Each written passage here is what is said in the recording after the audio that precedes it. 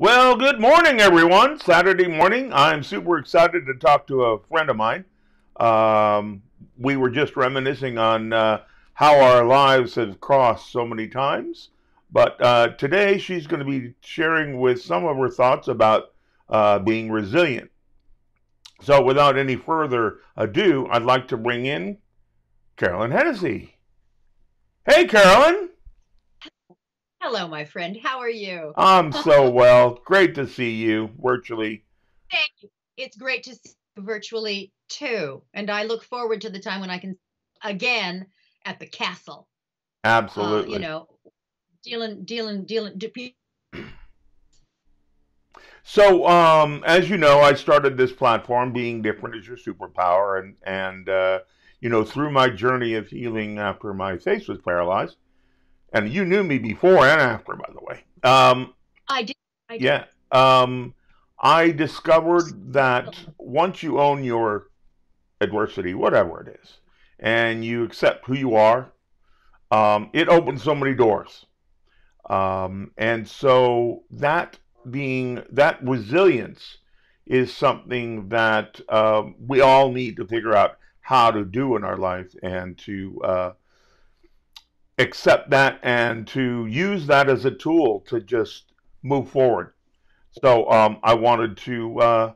I know I've watched some of your videos online where you talk about it, and I thought my community of about 500 people right now would love to hear some of your thoughts on how to find resilience. Well,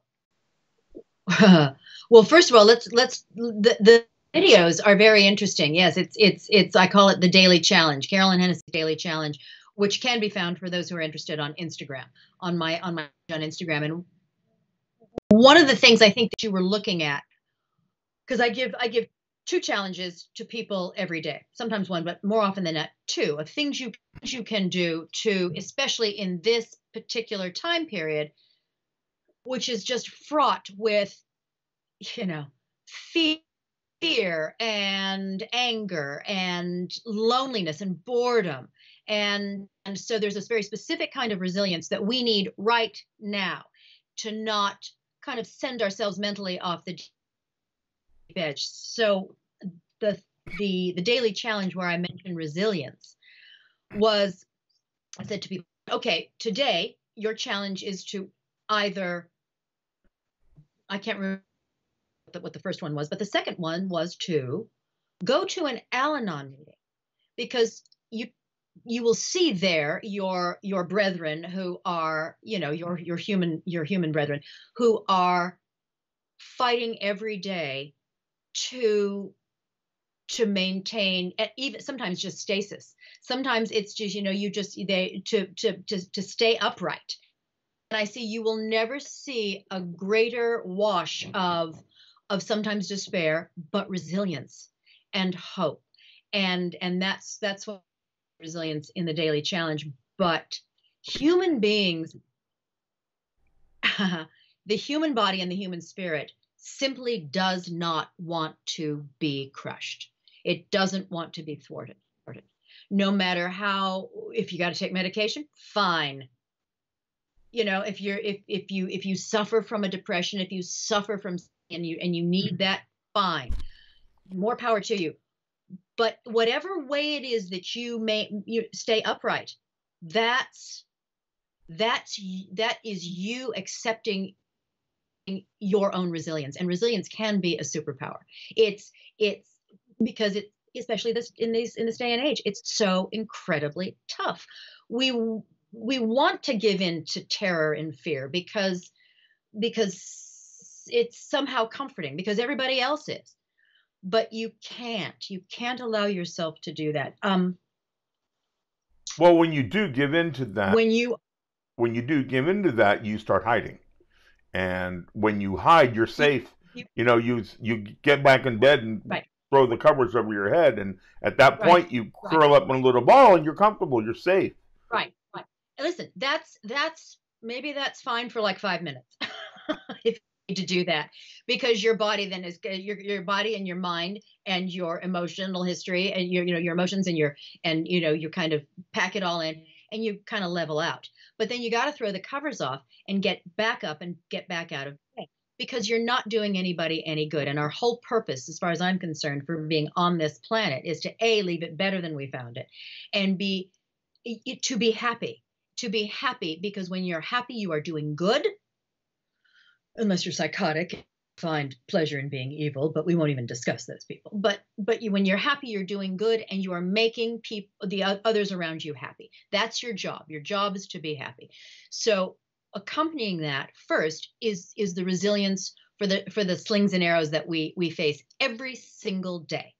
We cannot get up, but we are just hit with stuff left and right. And whatever your superpower is in your difference, because as many people as there are on the planet, that's how many different superheroes we have, because that's how many differences there are. You have to own your differences. Mm-hmm. And that's number one. Figure out what they are, own them, and then choose to use them for good, not evil. Because any superhero with any superpower can go down the dark road. They can go down the light road. It's as simple as that. So you have to find out what your difference is, and then choose to use for good. And that's also where resilience comes in, because humans are not naturally, I don't believe humans are not naturally happy. We are not even, I don't necessarily think we're naturally good all the time, because doing the wrong thing can be so much easier, so much easier.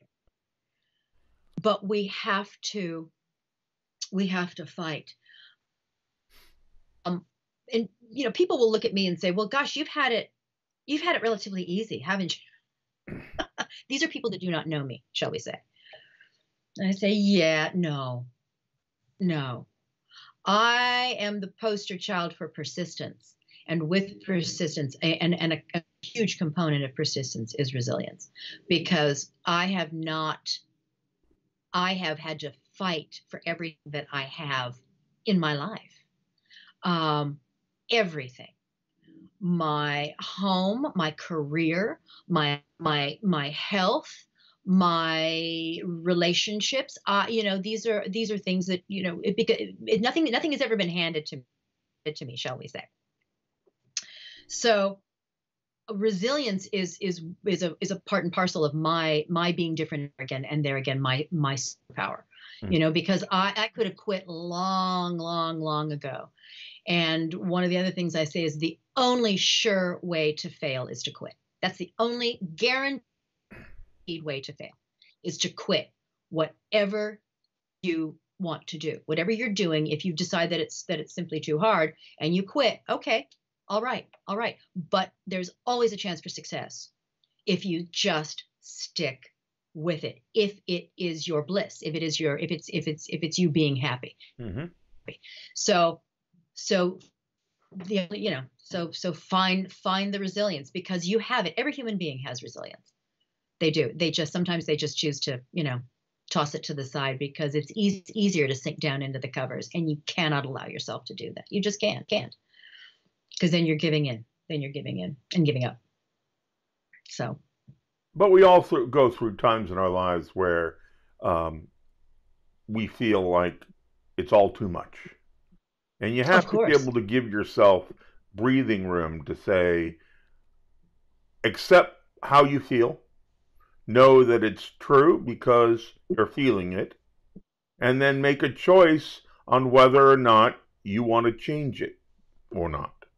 And that's kind of how I define resilience, is that human spirit that allows you to kick yourself in the butt and say, wait a minute, I'm not happy. I deserve to be happy. What actions can I take to be happy? Well, first of all, making other people happy will go a long way to making yourself happy. Else in AA, which I could also talk about, because I'm coming up on 20 years of sobriety. So there's thank you. Yes. You bet. Absolutely. Look, wait a second. Where is it? Here's my sponsor sent me my it's a medal. I'm gonna have it made into a pendant. And that is to behave as if. If you behave as if, because it may be a firestorm up here, and again, you're absolutely right. We all go through it. But if you behave as if everything is okay, this will calm down. This will ultimately change. Actions can influence your mental state maybe more than anything else. And if you're behaving as if you're fine and you're actually taking it in, and it's not a question of acting, it's a question of actually behaving and believing that it's okay and things will be okay, then people around you are going to benefit from that. But and believe me, there have been many days when I've kind of looked up and just shaken my fist and saying, you know, why are you putting me through this? What are you doing? I'm down here tap dancing as fast as I possibly can, and I could use a little help. What are you doing? And I get up the next morning and I just say to myself immediately, redouble your efforts. Don't cut them in half. Don't throw them to the side. Redouble your efforts to be happy, to strive for success, to make others happy, to do something positive for yourself, positive for others. And it's not a Pollyanna wash over your life. It's just not. Because I'm also very pragmatic and very much a realist. But if you redouble your efforts, and that's your efforts in all areas, and there again, you need to tap into your stores of resilience to do that. It's a very resilient thing to say. I'm going to redouble my efforts. What does that look like? I don't know. It's different for every individual. Mm-hmm. But if you tape to your bathroom mirror, redouble your efforts, then you stand a really good chance of being happy. And if you feel like you're a tree that's been felled in the forest, then you know you're not going to shoot up to being, you know, a tall redwood in a single day. Start the shoots coming out of the trunk. You know, just start it. Because if you feel like you're at 0, then go to 1, and then go to 2. You know, double it. Because no one's ever at 0, because you can't double a 0. So if you feel like you're at 1, go to 2, go to 4, go to 8, go to 16. You know, and if it needs to be baby steps, then it is. But you were born outfitted with a lot of things, good and bad. But one of the things you do have is you have a storehouse of resilience. Humans simply do have it. I wanted to go back to something you said a little while ago about making other people happy. You know, after my brain tumor and facial paralysis and me hiding for 12 years because I didn't like the way I looked, I turned to magic. What? I didn't even notice it, John. I don't even notice it. That's the right. force of your personality. I don't even notice it. Understood. Go ahead. I appreciate that. And during my recovery, I got that a lot from friends. Oh, don't worry about it. We don't notice it. But until you accept it deep down in your heart that it's okay, you can't move forward. It's just, but you've seen me perform at the Magic Castle.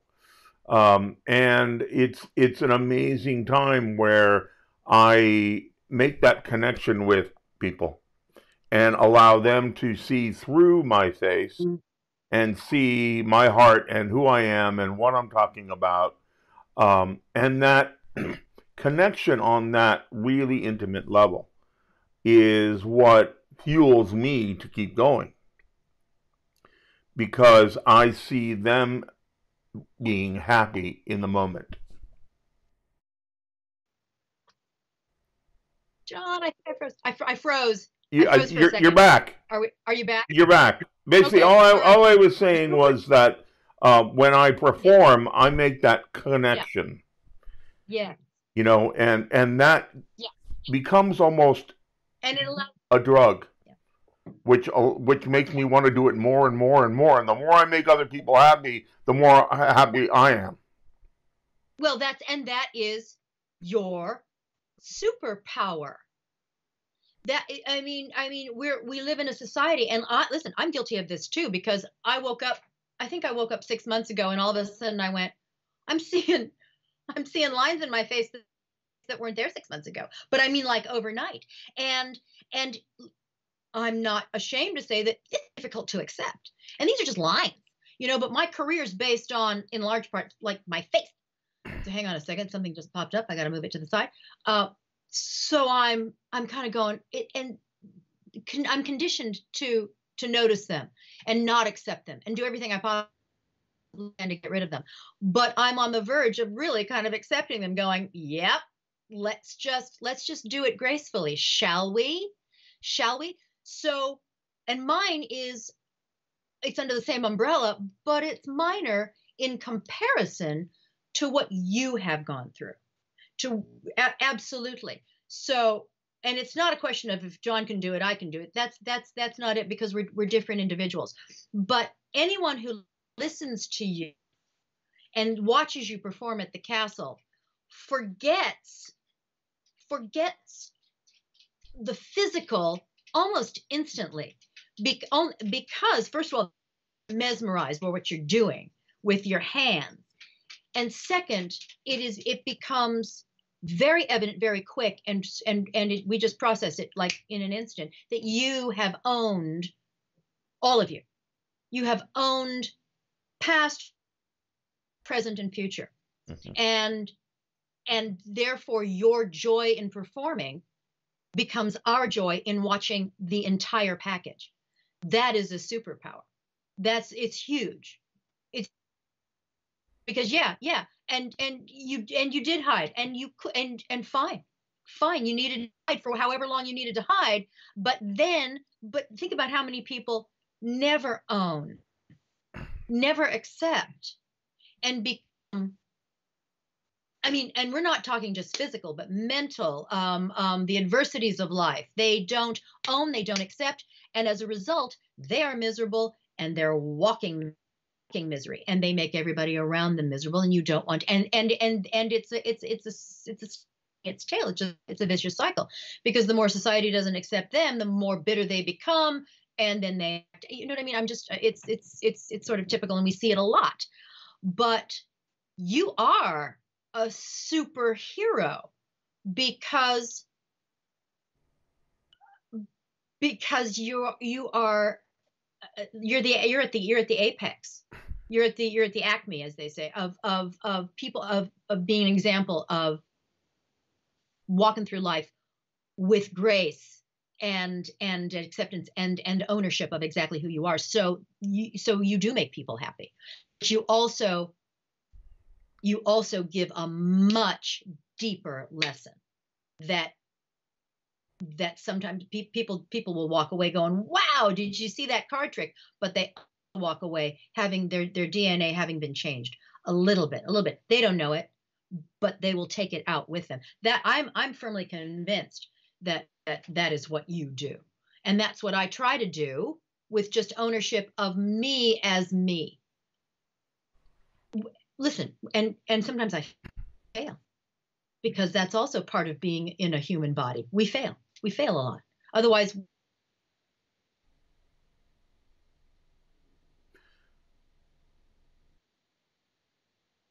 one could Hopefully, there you to go. own who and what and how they are and why they are. Say again. Oh, did I freeze? Yeah, but you're back. Did I freeze for a second? You're back. Oh, I'm back. Okay. I was saying, if everyone could do that, if everyone could own who, what, how, why, where they are, and accept it and love it, and then radiate it out. I mean, well, we'd be living on a different planet. Through my platform here, and all the interviews I've been doing, I've been trying to bottle that. I've been trying to get enough people with different perspectives on how they have overcome adversity to give examples and be examples for those of us who are dealing with something that we haven't accepted.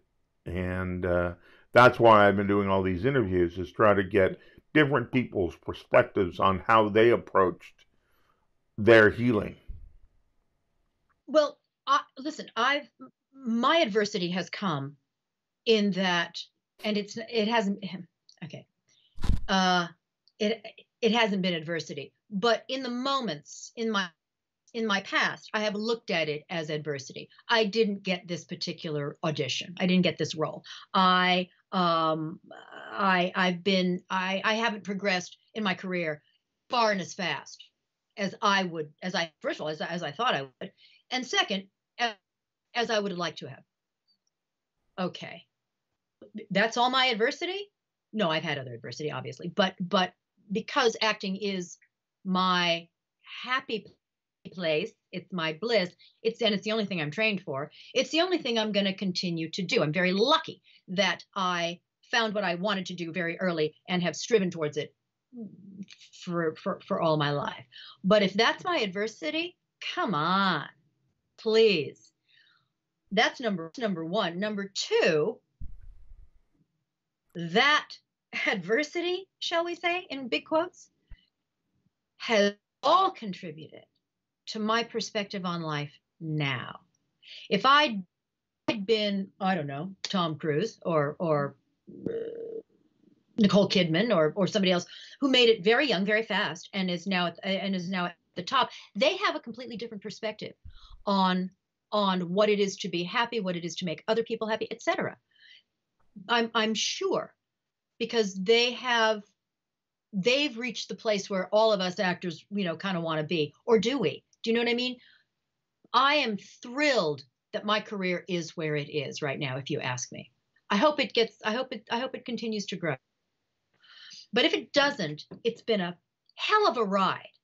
And I can say that now, adversity, having played into it at whatever level it did, because it gave me my philosophical viewpoint on life and others. It gave me the perspective that I have on the world and my career, and and all of those elements. Don't compare yourself. What's relative? You know what I mean? Don't covet. Don't, be and be happy. So I look at, and again, the adversity that I've had, and I think, thank you. It has really molded and shaped me into someone who strives to be a light. It's a little airy fairy, but an example. An example. I mean, that does not kill you makes you stronger. It's that old Always. adage that I really Always. believe in, because if everything were happy, we would be really bored. We'd be bored, and trust me, we'd get into a lot of mischief because happiness is exciting, but you're absolutely right. It can get very boring very quickly, and we'd all do mischief. I think that's what I think. So I think, but it's our job to be happy and make others happy, because it's so hard, because it's such an intangible, and it's so hard to find. It's so hard to find and maintain. So that's our full-time job, because we're never going to be fully happy all the time. And it's always so much easier to focus on someone else than yourself. And it's so much easier to focus on the negative. Yeah. So much easier, because the negative is sexy. It's sexy. It's fun. Gossip is fun. Someone else's misfortune is fun. It's not. It's just not. But it's titillating. It's also, hey, look, did you hear what happened to them? Thank God it didn't happen to me. And again, we get into these comparisons, which it's part of our human nature. But it's, again, we need to dig into the resilient storehouse, bring it back, and say, I'm going to be resilient and resist this. I'm going to use that resilience to resist this. But there's also, what is it? There's an adage that if parents only passed on, and not being a parent, your parents out there might say, well, what the hell does she know? But is that if parents can only pass on 50% of the crap that was done to them, to their kids, pretty soon we'd have utopia. But it's difficult. It's just so difficult. because we are not islands. We're not islands alone. And we have to interact with other people, and we've got to. Yeah, I mean, you mentioned you were in AA, and that's a community of people who are dealing with a similar defect, a similar problem, a similar thing that These, the yeah, disease. yeah, And yeah, so there's power in that number of being with someone else who is going through something similar, or yeah. because you're going through the same motions, the same feelings. And that is power in itself, to be able to grow and feed off of other people's stories and own them Yeah. as you would do for somebody else. You have to have a support system in this life. If it's just one other person, you have to have a support system. You cannot go through it alone. And it's always, I think the book of AA and the 12 steps and the 12 traditions, those two books should be handed out in grammar school. I think it should be a primer, because it's a primer for living life. You can say sober, but it's living life to the best of your character. And whether you are of the opinion that it's a character defect or that it's a disease, either way,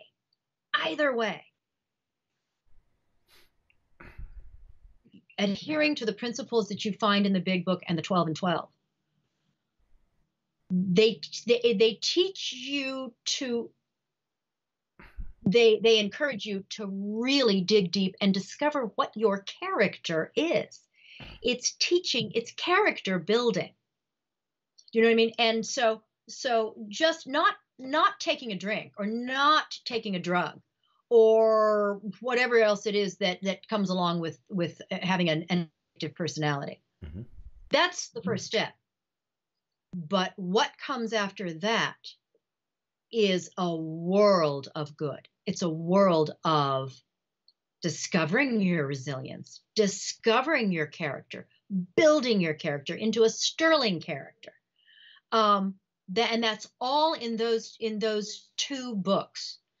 Owning, saying you're sorry, cleaning up it's two sides of a street, so cleaning up your side of a street, understanding that there's a higher power, whatever you choose to make it, but also working within your community, helping others, giving others the benefit of your wisdom of experience, wisdom of experience.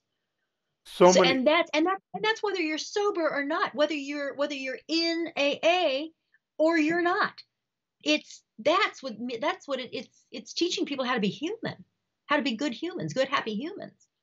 So many times when I have a conversation with someone and get them that really deep level, and we're sharing, I learn so much about myself by hearing someone else to describe their successes and failures. All of a sudden, I go, "Holy crap! I didn't even see that, but I've been doing the same thing, or I've been dealing with that in a different way." And it's so healthy to be able to just share who you are and what you're going through the process of wanting to help someone else. I found that therapy. You benefit from that. You benefit from that for a particular reason, because you are open to it. You are open to it because you have owned who you are, and with that ownership comes a tremendous amount of security. There are those who could be in a conversation with you, want to talk about themselves, and never hear a word you're saying. Not a word you're saying, because of the insecurity that rests in them, the lack of ownership of who they are. Because when you own who you are, and then you are able to you can be the quietest person in the room. And what I mean by that is, I think it was actually said in a movie somewhere, but whoever wrote it and whoever said it, wherever it was, your listeners will probably know. The most powerful person in the room is the quietest person in the room. The one who's they're not. It's because when you don't have to speak, you listen, that's power. Having to speak and having to constantly put your viewpoint out, Mm-hmm. and your braggadocio, that belies a tremendous insecurity. It's like, if I've got to tell you who I am, that you will validate who I am. The people who walk through life owning who they are don't need any validation. They don't need anybody. They don't need anybody to believe what they say, believe in them, etc. Their belief in themselves is rock solid. They know what they know, and it's rocks. And therefore, they are able, like you, to listen and hear. So I have no doubt that you are able to have deep conversations with people and glean something, because everybody has something to offer. So I have no doubt that you are able to do that, as I fancy myself I am able to do. Yeah, it's magical when that happens. It's when you make that connection, and all of a sudden you start attracting friends who are in your corner as well, and who are interested in who you are because you're interested in who they are. And it makes those relationships so much deeper and so much more interesting, and they last. Those kind of relations are the ones that last. Yeah, they become part of your inner circle, and part of your support system. And the more you are able to do that, the wider that, or the more crowded that inner circle becomes, and you've got so many people that you can rely on, that you can go to, and that you can say, look, you're my friend, so I expect you to give it to me straight. What A, B, and I have questions, and I want your honest answer. And when you are given an honest answer and it resonates, because whether we like it or not, right and wrong resonates, and the truth resonates. We might not like it, but when it's given to us, we know that that person is a friend. We know that that person is a friend, provided it's given with love. One of my viewers just posted, practicing the difference between a reaction and a response. A response will allow you to use some principles instead of impulsive reactions that can lead to toxic effects.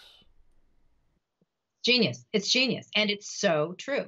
It's so true. And knee jerk, we all have it. We're all conditioned.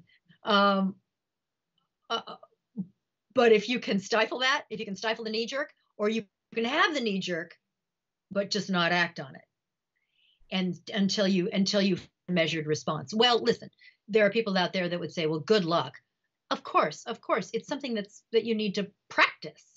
But yeah, response versus reaction. So good listener.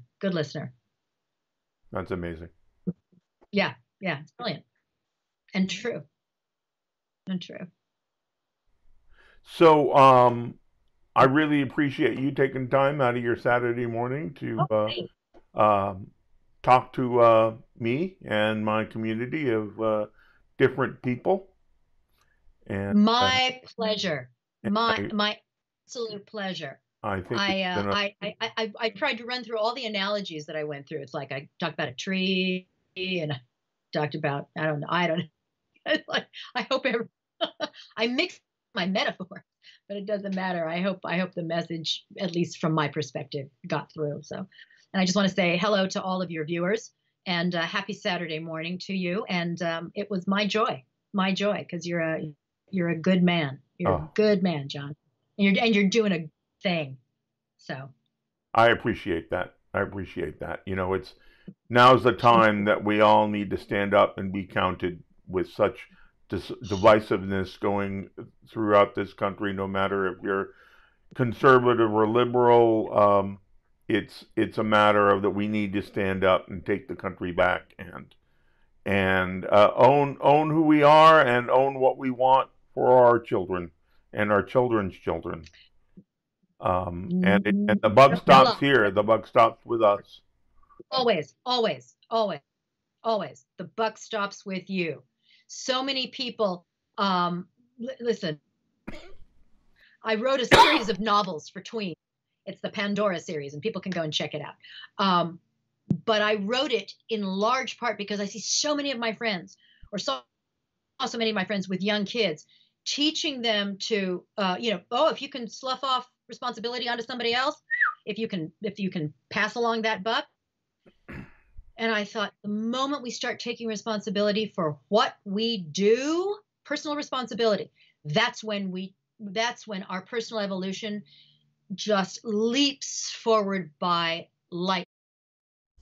So you're absolutely right. The buck stops with us, and that's when we become, I don't know, what's the word, fully actualized. That's the word is. That's just when we take a huge step forward in establishing our sterling character. So, yeah. What's happening here? What's going on? I am putting on my mask. You had a mask. I had a mask made of my face. I got to tell you something, John. That is 100% complete ownership. That is genius. It's a statement. It's a statement that, hiding is not something that any of us should do, and I intend to do the opposite of hide, which is tell people that there is no reason to hide any longer. None. And None. it's also a reminder to all of us that as soon as more people start adhering to wearing masks, the sooner that we can go back to life as quasi-normal. So, anyway, it's my PSA. It's my channel. It's my PSA. I can say it.